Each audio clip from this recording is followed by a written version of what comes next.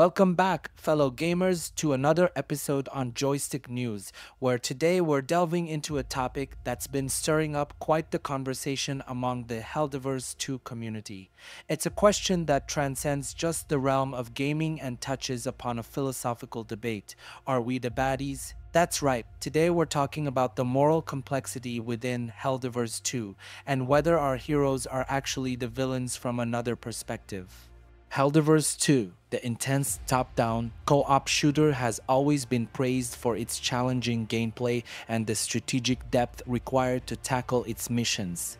Players dive into hostile alien worlds, fighting for the survival of humanity and the spread of democracy, or so we've been led to believe. The Moral Quandary. Recently, a post on Reddit sparked a significant discussion among players about the nature of the Helldivers missions. The user pointed out the sheer terror the Helldivers must invoke in the alien Terminids, stating anywhere from 120 guys just show up, slaughter hundreds of their troops, destroy several key infrastructure points, and leave in under 40 minutes. When put like this, it's hard not to see the Helldivers as invaders rather than liberators. The Terminids, victims or villains. The game tells us that the Terminids possess an instinctive urge to reproduce, spread, and destroy democracy. At face value, this labels them as a clear threat to humanity and its way of life. However, delve a little deeper and you'll learn that the conflict with the Terminids escalated after humans held them captive in specialized farms, leading to an attack on civilians on Super Earth.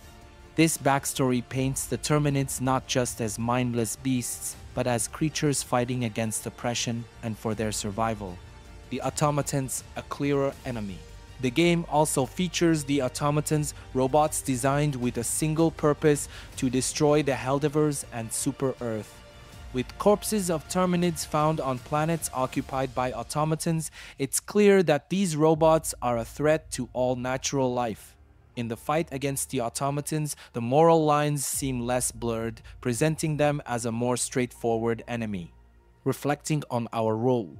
This discussion brings us to a critical reflection point. What role are we playing in Helldivers 2? Are we blindly following orders, killing in the name of the greater good, or are we pawns in a larger game of interstellar politics and power struggles? It's a moment to ponder the narratives we're fed and the justification for our actions within these virtual worlds. Tools of war.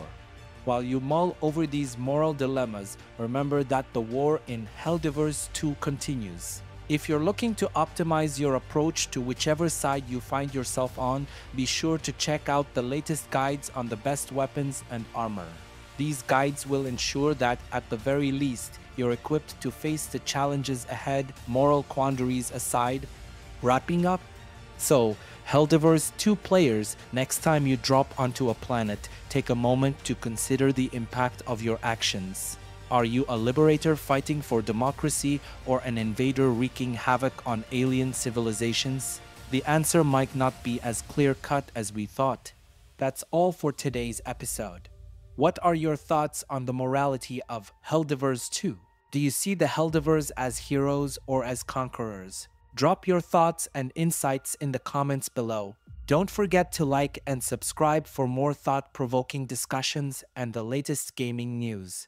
Until next time, keep gaming and maybe, just maybe, question who the real bad guys are.